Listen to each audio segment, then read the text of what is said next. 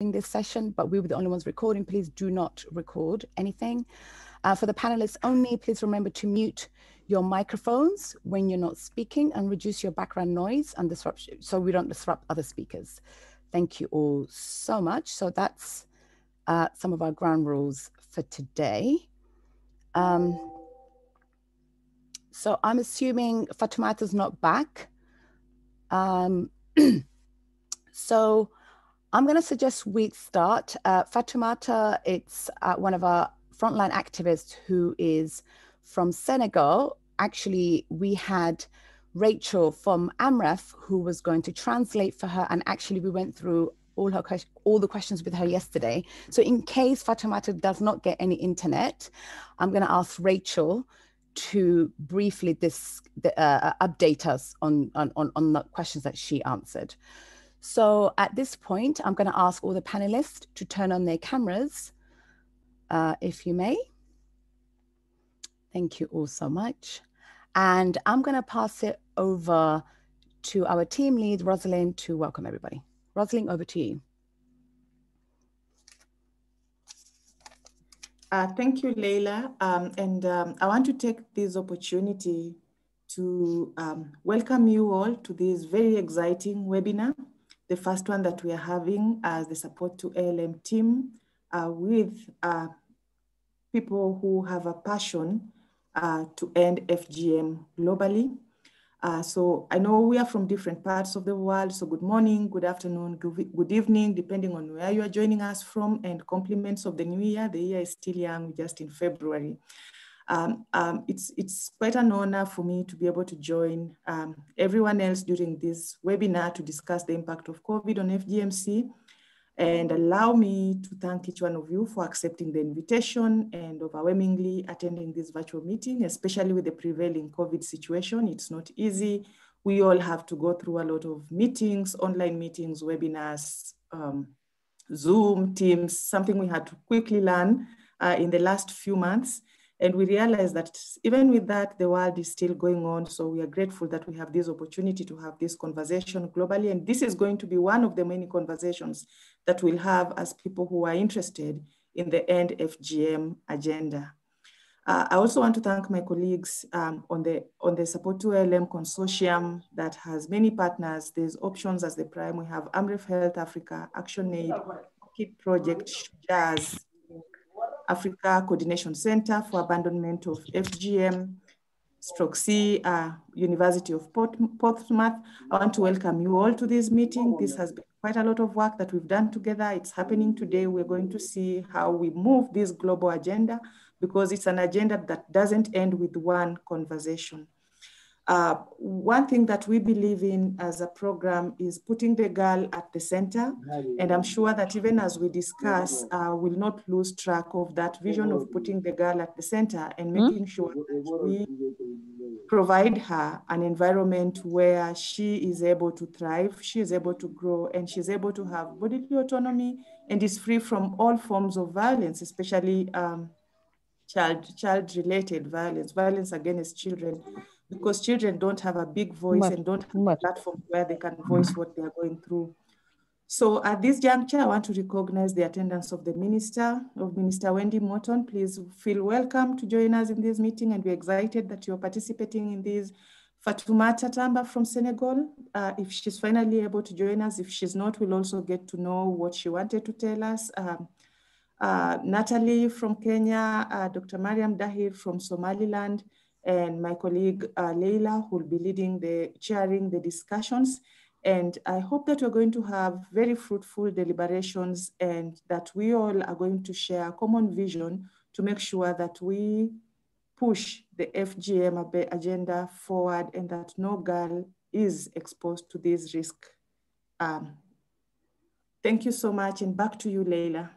Thank you so much, Rosalind. In the spirit of, this program being a girl-centered and having all female panelists makes this even more exciting. So I would like to really acknowledge that. And Fatoumata has joined us. I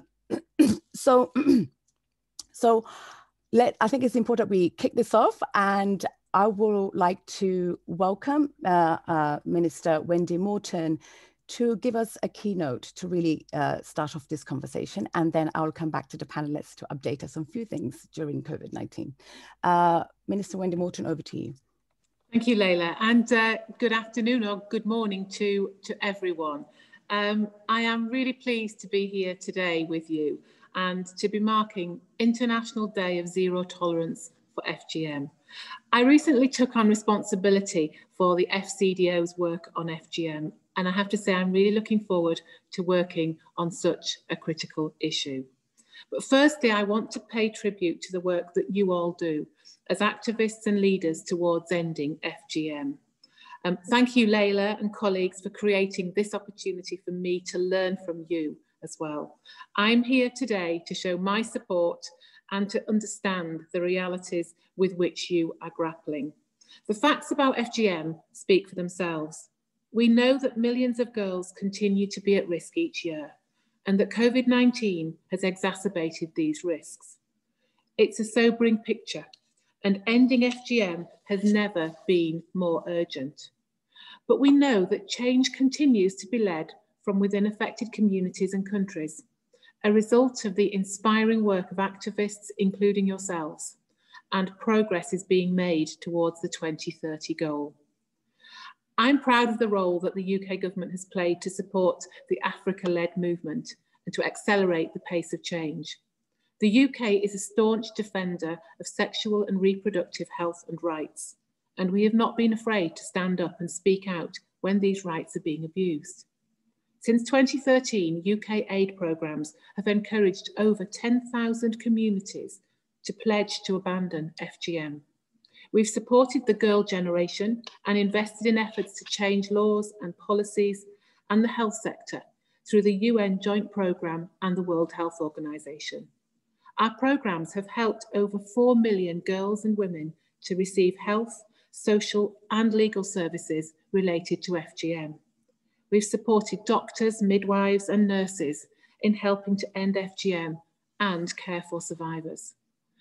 We've worked with several countries across Africa to help strengthen their laws and make the practice illegal, including through our long-standing support to accelerate the End FGM movement in Sudan. And we're very pleased to be partnering with many organisations and individuals here today through our current phase of support to the Africa-led movement, which is in its early stages. As we continue to shape our approach, we need to include and stay connected to the activists and the communities that are leading the change. And I'm very much looking forward to our discussion today. And as I said, to listening, to learning, and to understanding how we can all act together to end FGM. Thank you.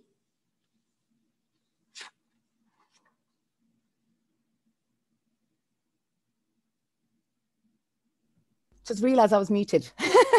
Thank you so much, Wendy, for those words. And I think really recognizing the frontline activist, especially in such difficult times, it's extremely important that we not just saying it, but we also show solidarity. And hence why, you know, really, we have this panel. And I actually would like to start hearing from Dr. Marian, who's based in Somaliland. So Marian, in a few minutes, if you can just give us an update on how COVID-19 has had an impact on the work you've been doing, you know, in Somaliland, specifically around tackling FGM. Thank you, Dr. Leyla, and I'm honored and pleased to share the panel with Minister Wendy.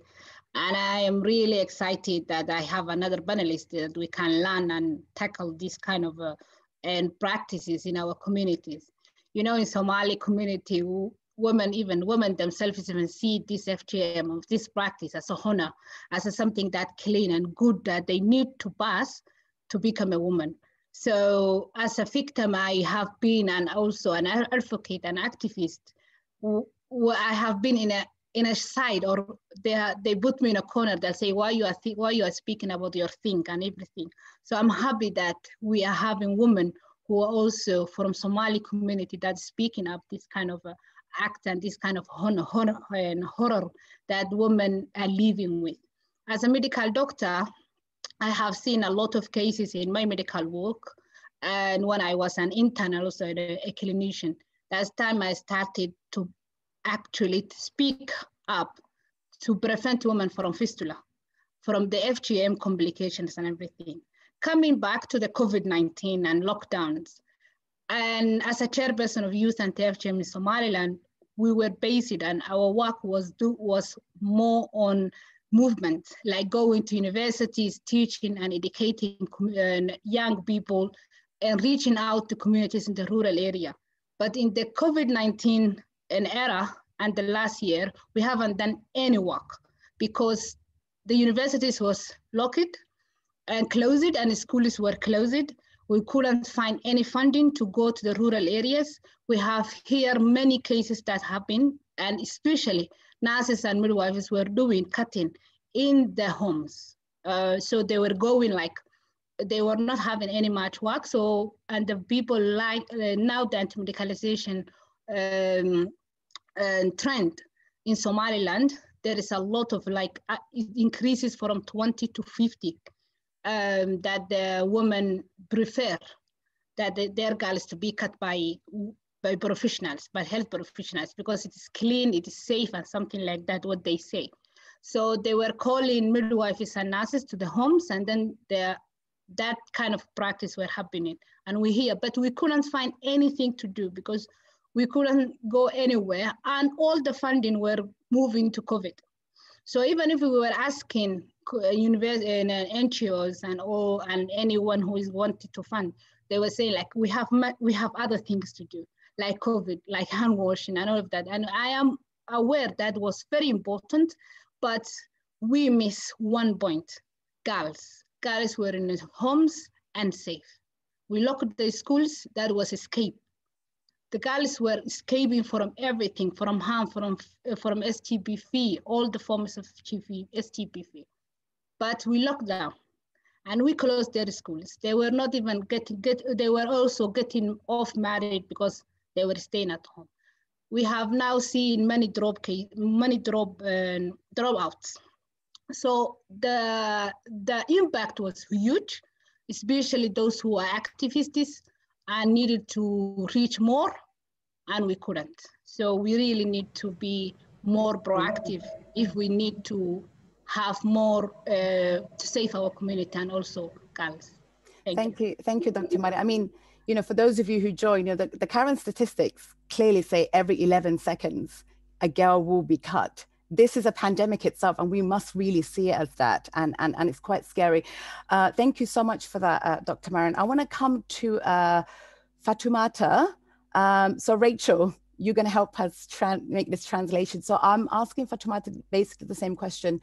How has this had an impact in the work that she's been doing in Senegal?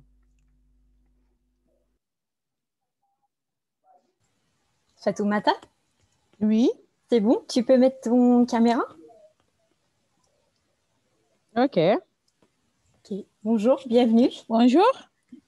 On est ravis. Bonjour. Ah, c'est moi. on est ravis de t'avoir parmi nous aujourd'hui. So Fatoumata. Pareillement. Sorry. Fatoumata is an activist in the Sédhiou region of Senegal, and she says she's delighted to be here today. So Leyla, your first question was? An update on how COVID-19 has had an impact on the work that she's doing, specifically in tackling FGM. Mm-hmm. Ok.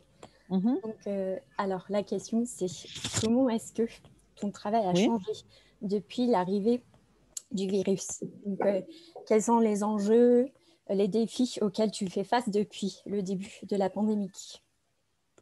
Bonjour. Bonjour à tout le monde. Bonjour à tous les panélistes, tout le monde. C'était un peu compliqué parce que pour moi, c'était pas facile parce que nous, notre approche, c'était communautaire. Il fallait approcher les gens pour mieux les sensibiliser. Du coup, avec la COVID et le respect de la distanciation, c'était un peu compliqué.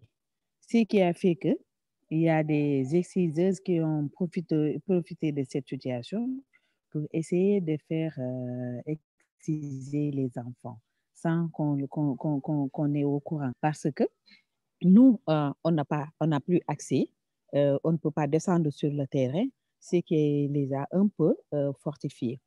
C'est ça. Mais après, on s'est aussi profité de ça pour essayer de faire des sensibilisations à la radio, essayer de parler avec les gens à la radio, comme il n'y avait plus de l'école qui était l'école qui est notre porte d'entrée, mais il y avait pas de l'école, mais on s'est accentualisé sur les radios communautaires pour essayer de... Pardon, je vais traduire cette partie-là et ensuite tu continues. D'accord. Bon? Ok. Merci. C'est bon, ouais, c'est bon. Merci. So Fatoumata says, for her, it's also been very complicated, and because their approach to ending FGM is very much community-based, community-driven, and so the kind of channels and forums that they relied on, much like in other countries, have really been closed to them, and particularly schools, which were the sort of access gate that they relied very heavily on to girls, and then through the girls to their families. The schools have been closed. So she says that they really had to, and as a result, girls are much more at risk. Cutters have taken advantage of the situation to cut more girls, and in a way that isn't sort of heard about or spoken about. And so it's been very risky. So what they've done, she says, is adapt their approach, and they have pivoted to community radio and to pass those same messages to the community. Alors, Fatoumata, pardon, tu n'avais pas fini. Vas-y, si tu veux continuer. Ouais, c'est ça. Comment vous avez fait pour adapter votre travail? Ouais. Après ça, nous, on a essayé de voir, parce qu'on croyait que c'était pour un laps de temps, ça va finir, vu que ça n'a pas fini jusqu'à présent. Du coup, on s'est dit qu'il faut qu'on essaie de voir des nouvelles stratégies à prendre pour essayer de sensibiliser, de continuer à sensibiliser. Donc, ce qui est faisable, quand on avait des relais partout, les enfants étaient là dans leur famille. Après, on a essayé de travailler par Zoom pour essayer avec ces relais de voir quelles sont les formations à faire, quelles sont les réunions à faire et quelles sont les démarches à prendre. On a essayé avec ces filles de les sensibiliser, de les dire de ne pas laisser comme ça. Bien vrai qu'il n'y avait plus de partenaires, il n'y avait plus de moyens de descendre sur de descendre, mais il y avait des radios communautaires qui étaient là, qui étaient prêtes à nous accompagner. Donc, il fallait essayer de faire ça et aussi de sensibiliser à la maison, de sensibiliser leurs parents, leurs pères, de leur dire de leur parler de l'excision et les conséquences de l'excision. C'est ça qu'on avait fait. Et on avait profité aussi en distribuant les alcosels, les dons qu'on faisait, comme on avait fait beaucoup de dons, des masques, des gels et tout. Il fallait profiter aussi de ces situations pour essayer aussi de sensibiliser aussi, ouais. Alors, je te coupe, pardon, parce que je vais essayer de traduire cette partie-là. C'est ça, ouais. Je vais pas me souvenir de tout. Ouais. So she says that, yes, a lot of the meetings that they ordinarily would have had in face-to-face settings, and they have had online and on Zoom. They've relied very heavily on community radio, and they also took advantage of the distribution of hand washing facilities and masks. And so they've actually integrated their End FGM work and awareness raising into the COVID response that they've been carrying out, because that creates an opportunity for those same conversations. And she says basically they realized that they've had to think carefully about new strategies because there's no end to the pandemic in sight. And so this is the way they're going to be doing things for the foreseeable. So sorry, I've slightly shortened it there, but yeah. Ok, merci Fatoumata, on va passer à la prochaine, mais on revient vers toi après. D'accord, ok.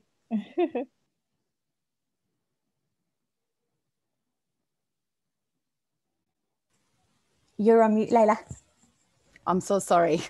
I'm so sorry. I was saying there's a common. I didn't put my hand up. I don't know why. I can't lower it down. Yeah, I can see the common thread that's happening between Fatoumata and Marian in terms of using trying to find other, placing yourself in, and this is the creativity of activists all the time, is finding that creativity in how do you ensure nothing is missed out on. So thank you so much for that, Fatoumata. Natalie, maybe if you can briefly tell us how this has had an impact on you as well. Good afternoon, Leyla. Good morning. Good afternoon, everyone who's joined us. I'm coming in from Kenya, and I'm glad to be in this event today, and also to meet Dr. Marian. I think this is the second time I'm meeting her, and possibly I think it's Leyla who brought us together. So, and I'm always inspired by her, and also the opportunity to meet the Minister Wendy, and also Roslyn as well. So, and I can relate to what Dr. Marian shared, and also what Fatoumata shared. But for me, one of the things that really immediately we learned that we're going on lockdown and everything is going to stop. One of the lessons that actually came a few months in, like 2 months in, was the realization that what COVID did was just to bring it to our faces that girls have been suffering all along, and we need to do better as government, and as mostly as government, because responsibilities sometimes lie hugely on government. And one of the things for us is that unfortunately we couldn't lock our offices, we couldn't lock ourselves in. We had to be out in the field, and it's because immediately COVID hit and everybody was asked to be in. We knew that almost 90% of our girls are not safe in some of the spaces they are in. Some of the only safe spaces they have is maybe 6 hours they're in school, or for those who are in boarding school, being in boarding school. But for most of them, and even evidence was able to show a couple of months in, is that most girls and women were actually living in places of isolation, and in these spaces where the abuse happens, they were not receiving any help. So what we did is that immediately we learned that all the people who are in need of help, if we locked our offices like everybody else has around here, we know where the girls going to go to. So we remained open. We've remained open throughout. And another thing we decided to, just like what Dr. Marian and Fatoumata were talking about, is that we had to still find a way to reach the most isolated girls. And the one thing we did is that we knew that if we went at home and spoke about FGM or even child marriage, or wanted to find out if the girls are at risk, maybe we could not be accepted, or the reception could be negative. So what we did is that we were doing menstrual care, provision of menstrual care to the girls. And this was part of, it included a menstrual care, product. And once we meet the girls and we talked about menstruation, some of the things or some of the conversations, you'd be able to pick up girls who are at risk. And from that, we're able to pick out girls who are at risk of FGM and girls who are at risk of even additionally child marriage, and be able to refer them.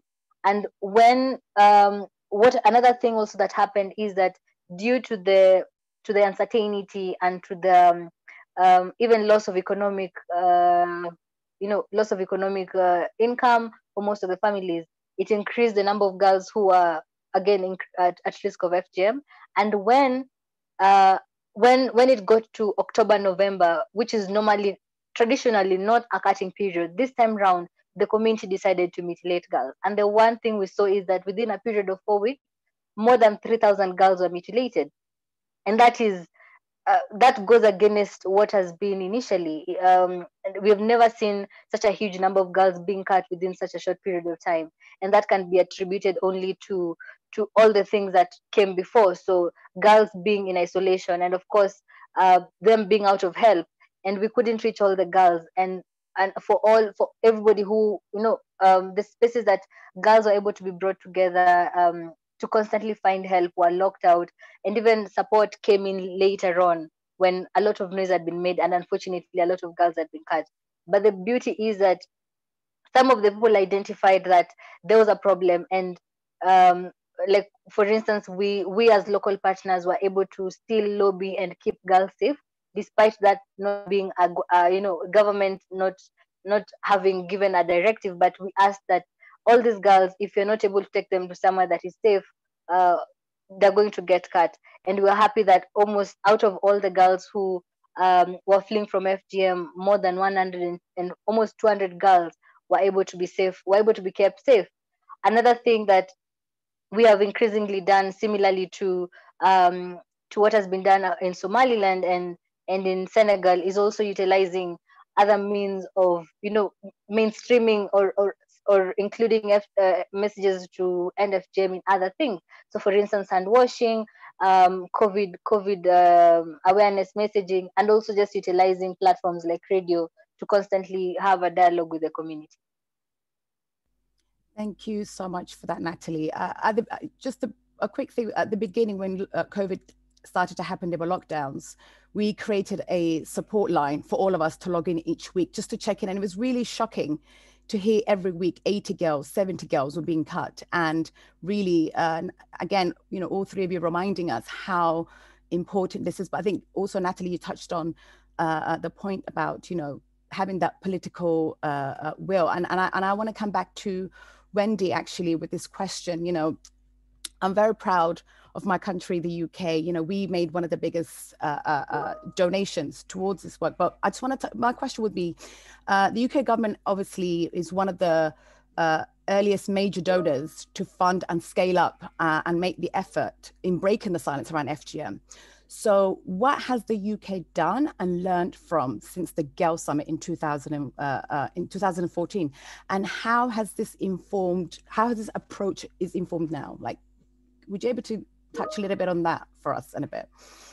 Yeah, absolutely, Leyla. I think it's a really good question. And you know, the Girl Summit was a decisive moment in breaking the silence on FGM as well as on child marriage. And since then, UK Aid has supported programmes. The UK Aid supported programmes have helped build the girl generation, which I know many of you may have been involved in, and I think you're nodding there. I think, Leyla, you've possibly been involved in that too. And so we've continued to invest in the UN and the World Health Organization, and also in research, which, combined with the groundbreaking work of initiatives like Salima, has generated that critically important evidence. And I think, you know, we know so much more now than we did back in 2014. We know that change is possible. We know that laws are necessary, but they require social legitimacy to be effective. So engaging, listening to, supporting activists and communities is all essential to changing attitudes towards FGM. You know, and we've learnt more about what our role as the UK government should be in all of this too. And we know that we need to accelerate community and country-led change. And we know that, you know, well, actually, we've worked with you know, with various countries across Africa, and to help strengthen their laws and to make the practice illegal, including through our long-standing support to accelerate the End FGM movement in Sudan. And you know, so you know, I think there's a lot of areas that we have been working in, and we know that that to do so, we really do need to take a multi-pronged approach to our support. Just another follow-up question. Obviously, how will FCDO, you know, continue to support this work, but also you as a minister? Because, you know, from my experience, when you have a minister really advocating, you know, being the person at the forefront makes a massive difference. So maybe you can talk a little bit about how will you take on this role? Yeah, absolutely. You know, ending violence against women and girls is a core part of the government's mission, and also really importantly of my work here in the FCDO, to advance gender equality and sexual and reproductive health and rights, and against the backdrop of the terrible COVID-19 pandemic, this work is absolutely more important than ever. And so I intend to use my position to champion these issues, and that includes zero tolerance of FGM and all forms of violence against women and girls. The UK has supported pioneering approaches that have demonstrated very clearly that violence is preventable. And we're really pleased to be building on this work and continuing to use our voice on the world stage to shine a light on the issues. I think that's something that I can really help with. And I'm really glad that this year we'll co-lead the gender-based violence action coalition, is that right? Alongside Kenya and others as part of the UN Women Generation Equality Forum. And we're using this platform to drive more concerted and increased action across the whole international system on gender-based violence, including FGM. And I think the other important thing, Leyla, is that we also intend to use the best use of our G7 presidency to spearhead international action on gender equality and the rights of women and girls. And I think these are just some of the really important opportunities that we have this year in 2021 to advocate for sexual and reproductive health and rights and ending violence against women and girls. And I think we need to use those opportunities. But I would really like to hear more from you as well, to hear about the opportunities that you see and how can we work together on what I see as being a really vitally important agenda. So I'm passing it back to you, Leyla. Thank you. So, I mean, for me currently, and this is why for me it's been so important, to have these conversations, not just now on Zero Tolerance Day. This has to be continued conversations, especially I know my colleagues and I at the Africa-led movement, one of the things I'm really proud of is when we were setting out our work plan, we actually went and spoke to the activists first. Because we said this work plan cannot be developed unless you have an input. And actually, Natalie and a couple of others were part of that conversation. So we're doing that in Kenya. We're going to be doing it in all the other countries that hopefully we're going to be working in. So this position I'm in now, I'm going to be led by the activist in Africa. And I think that's absolutely key to this. I want to give the opportunity for people to ask questions. So I'm going to ask my colleague, Nancy, who's watching all the comments. So Nancy, if you unmute yourself, is there any question or maybe some comments you want to read out to the panelists? So thank you, Leyla. Thank you all for such an exciting discussion we are having. We have a number of comments from the chat room here. Of course, we have colleagues from Kenya who are updating us that they have some work happening and they've just left their contacts there.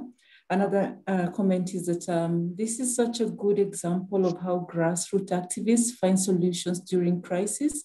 And they say, thank you for sharing.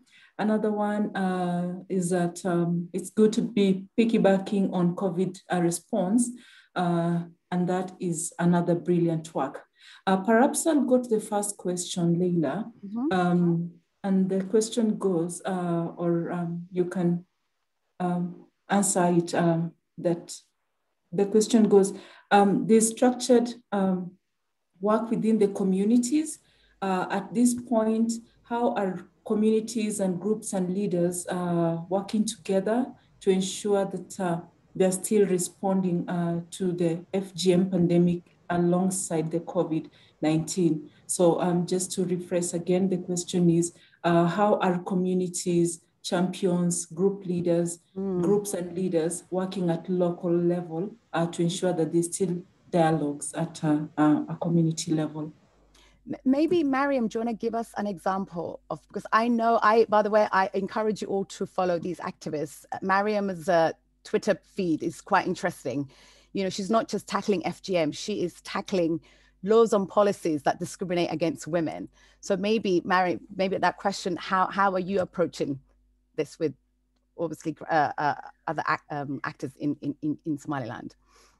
Thank you, Leyla, because the things that happen in my community is huge and I really have a voice. So I use whenever I have opportunity to say what is right, especially women participation in political parties and political positions. Because if we would not have Wendy as a minister, how we can speak about this kind of issues. So that's why I actually advocate in Somaliland government to have a woman in the decision-making table, at least to see.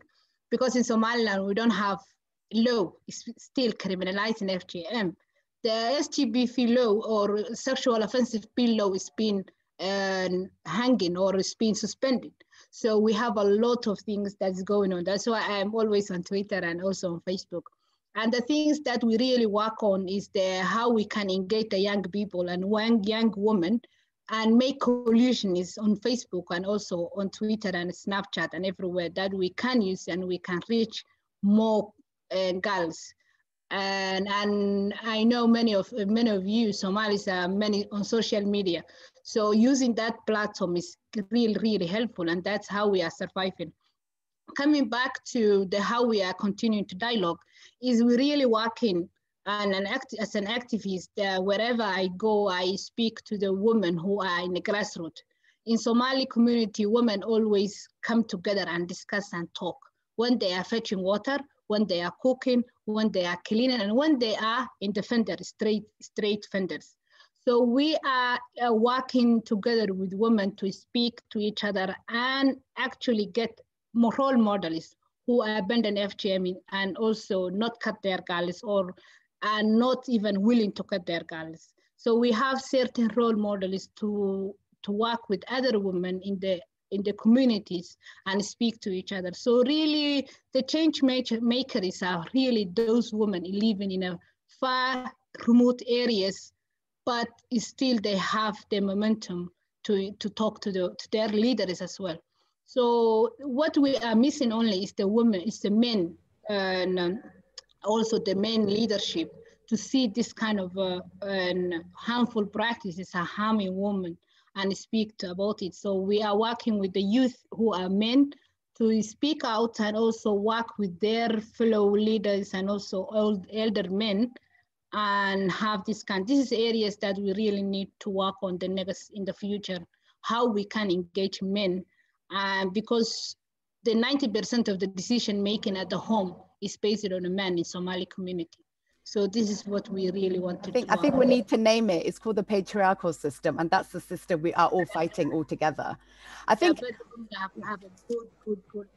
Now they are understood the harmful practices. So they speak about it, but we really need to make that more visible within the community. Thank you. I'm very aware we've got little time, but I think what I would like to hear actually, because all of us, but I think from I would say our three heroes on this call are our frontline activists. Maybe if you could say one thing you would want from us, because sometimes usually in these conversations, like us telling you this is what you need. But if there was one thing each one of you would want from us who want to support you through all this, because you are, and we're not physically there, but you are not alone. I think this is why these conversations have to constantly continue at a political level, at a policy level, at a community level. So maybe Natalie, I'll start with you. What would you want from us?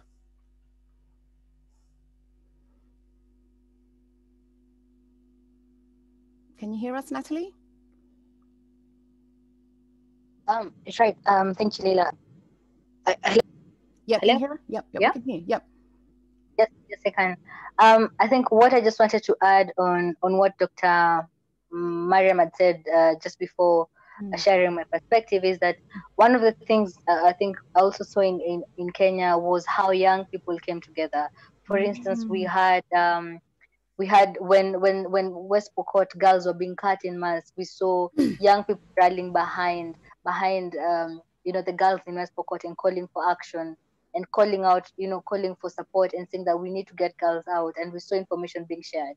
We also saw the End FGM podcast that was giving up-to-date responses or insights into what was happening across the community. And for me, that's one of the ways that young people or frontline activists have been able to work around Kenya. And one of the things that I how would want you to help us is that want you to continue to listen to what is working in our communities. For instance, within the Kuria community, one of the people who holds a very big decision in terms of whether a girl gets cut or not are the women and the mothers, and that could be different somewhere else. So I think one of the things we need to do is listen. You need to listen to the frontline activists. You need to listen to the girls. You need to listen to in other cases the the medical practitioners and what evidence they have to say. And another thing, we need to move. And I know this is a song that has been sung, and it's about time we put money where our mouth is. We need to support grassroots activists. We need to take resources there. We need to take ourselves there and actually see what is happening and build up on evidence. Some of the communities don't even have data. We need to be able to support for data to be done. And another thing also, just to add, some of the FGM doesn't happen in isolation. There's so many other things that contribute to it. That's another thing. We also need to identify that and join and support. Thank you. Thank you so much. Rachel, if you can ask briefly Fatoumata for, and keep it very brief as well. Thank you. Yeah. So, Fatoumata, donc la question, c'est qu'est-ce qu'on peut faire, nous, les gens qui sont réunis ici, et puis la communauté internationale, pour vous soutenir, vous, pour vous épauler dans votre engagement? Est-ce qu'il y a une chose qu'on peut faire?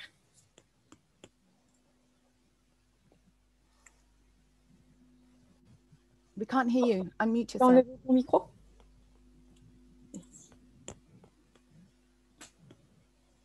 Oh no, can someone, Jess, can we unmute her? You're muted. Yeah, I can do that. Yeah, please do it.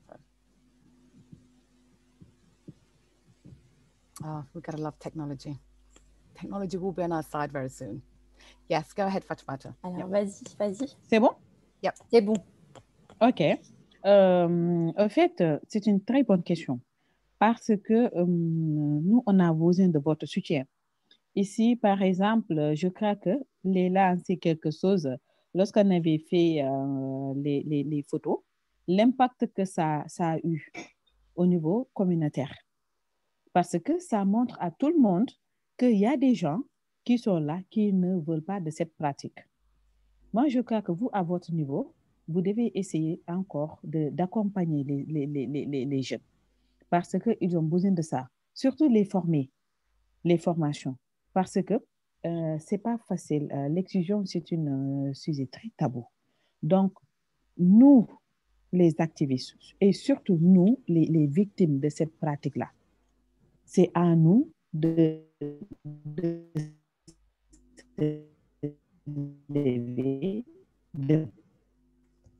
parler. C'est pas facile parce que moi, je ne peux pas devenir gars au Kenya pour essayer de parler. Avec quel moyen? Je ne peux pas, mais avec votre accompagnement, essayez de mettre en place quelque chose de solide pour qu'on puisse partager. Nous, par exemple, ce qu'on subit ici, et aussi partager avec les Kenyans parce que j'y étais une fois, j'ai vu que l'excision, ça se pratique beaucoup là-bas. Hein? Eux aussi, qu'est-ce qu'ils font pour essayer de dissuader ces pratiquants? Donc, c'est très bien d'essayer de partager notre expérience. Cette partage d'expérience, c'est très bien. Okay. Maintenant, comment on peut faire? Quelle coalition mener? Pardon, excuse-moi, je t'ai coupé. C'est bon? OK. Alors, en gros, so basically, Fatoumata says that FGMC is still very taboo, and the most important thing is to talk about it and to create those opportunities to talk about it, and especially with young people, and sort of to remove all the taboo. So Leyla, she was referring to the photography exhibition. The Face of Defiance. Yeah, that's how I met Fatoumata years ago. Yeah. So she basically, she was saying that that was one way of showing the sort of human face, I guess, of FGMC and getting people to talk about it. And she also mentioned activists from different countries and sharing their experiences. She has already met activists in Kenya, and she says it's really important for them to just discuss, especially survivors, share their experience, their outlook, and learn from each other. That's a very unsophisticated summary of what she said. Thank you so much, Fatoumata. For those who don't know, Face of Defiance was one of the projects that came out of the girl generation, because I'm a survivor myself, and I was sick and tired of the media constantly portraying us as these ugly, broken women. And we managed to get a photography project where it was black and white portraits of FGM survivors or activists who really broke the cycle. And we wanted to tell with beautiful stories and non-edited stories. And three of them are now part of the National Portrait Gallery collection. So, you know, it was really impactful. And one of the chapters we did was Senegal. So that's how I met Fatoumata a couple of years ago. Thank you so much, Fatoumata. Mariam, what do you need from us is the question. A lot. You have it on recording. We can always go back to this. Yeah, let me tell you. So I think I agree with Natalie that FGM is not happening alone, only in one way. But we have many things that also burden our girls, like the menstrual hygiene. In Somaliland, it's very expensive, and girls are not even reaching. So we have a very menstrual poverty or period poverty that's also huge. So one of the things actually we don't need FGM as a vertical program. We need a holistic program, integrated, and that we can speak about FGM, menstrual hygiene, STBV, education, health, and all of that. And sometimes we speak about FGM as awareness raising, and we speak about the complications without putting how we can treat. So sometimes when I'm speaking to the women about the complication, and they look at me because already they are living with this. And we really need to speak about how they can survive with these complications. And all that kind of a product is that can support the woman to survive. It need to be integrated with the projects. So actually when we really need to design the projects and FGM and FGM programs, we really need to have integrated as an holistic. Activists also live with the terror and also trauma. Sometimes you receive a message that also depresses you, threatens you to death, and all of that. So we really need also psychotherapists for activists, and we need platforms to speak together and speak to each other. The last thing is to support the grassroots. Actually, if we put this kind of a funding to the NGO, it will not come like the way an activist do. So activists always, it is from their heart. So maybe we can also adopt flexible funding for the activists that they can reach out. If I need to jump now and I hear some community that are practicing FGM, I need something that to support me to go there, at least. So, and the other thing we really need to learn from our past, from the NGOs, how they were doing the things. And maybe we can implement and have a different programs that can support and that can benefit the community as whole, and not seeing it as from external, but also from internal, that we are enrich and create a lot of activities inside the community. Thank you. Thank you so much for that, Mariam. So just to kind of round up what you guys are asking, you're asking, one, I think frontline activists need to be seen as actual experts in this work. There are experts, better resource projects, incorporating it with a holistic approach, political commitment, but most importantly, to be heard. Listen, listen, listen. I'm hearing that, and I want to let you know, me and my team are listening. We will make sure FCDO is listening. So that's really important. So we have 5 more minutes. Maybe I'll ask Nancy again, maybe read some of the comments from the chat, and then we will close this session. And thank you so much. So Nancy, over to you. Maybe 1 or 2 comments you want to read out? Yeah, I think sure. our panelists need to hear how great they are. I think it's important. So we have a number of comments. The first one I'm going to read says, I don't have words to express how inspiring your actions are. Your words and commitments give me hope. I'm a 25-year-old PhD student in the UK, and when I learned about FGM, I fainted. So that's just part of the comment there. He says it's very inspirational what you're doing. Another comment says, brilliant examples from the frontline activists demonstrating resilience during the current crisis. And then I'll just take two questions. The first one I think has been tackled, but we'll see if the minister can also reinforce on this. How can frontline activists be supported by FCDO, and how can they be supported by the public? Question one. And question two says, is the government going to link this excellent work being done in the UK with the work in the high prevalence countries, and just mentions a few of those. So is the government going to— Can I make a suggestion? We don't have enough time, but we'll answer the first one on how FCDO will respond. How will you support activists?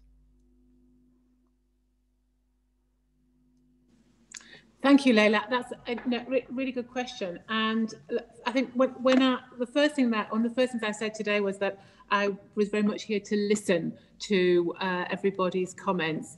And that is one of the most important things for me, is to really listen to what you're saying and to what you're telling me from the front line as activists. So that's one of my big takeaways from here. And I actually feel very inspired by what I've been hearing and by your determination to work together to tackle this issue. We are very proud of the role that the UK has played to support the Africa-led movement and accelerate the pace of change. And as you know, Leyla, we're a staunch defender of sexual and reproductive health and rights. And we've not been afraid to stand up and speak out when these rights are being abused. And I think that's an important role that we have to play in supporting the work that you do at the grassroots and on the front line. Thank you so much for that, Wendy. Also, if you are someone with a particular expertise on this call who would really like to vote, because I'm speaking as an activist myself, we always need volunteers to help you navigate this work. So if you want to gain good experience, I'm sure Natalie, Marian and Fatoumata would really appreciate if you can come and give some support to their work, because it's really difficult when you're trying to protect somebody from violence and then you have to do admin work or respond to even an email. So I know from my experience, having that kind of support really had an impact on how I did this work. So we have come to the end of our webinar. Thank you all so much. Thank you to our partners at the consortium for joining us today and helping us put this together. A big thank you to FCDO's team for really supporting us through this. A big thank you to Wendy for joining us. I know this is a very busy time, but a massive, massive thank you to the three experts. I'm going to name them now.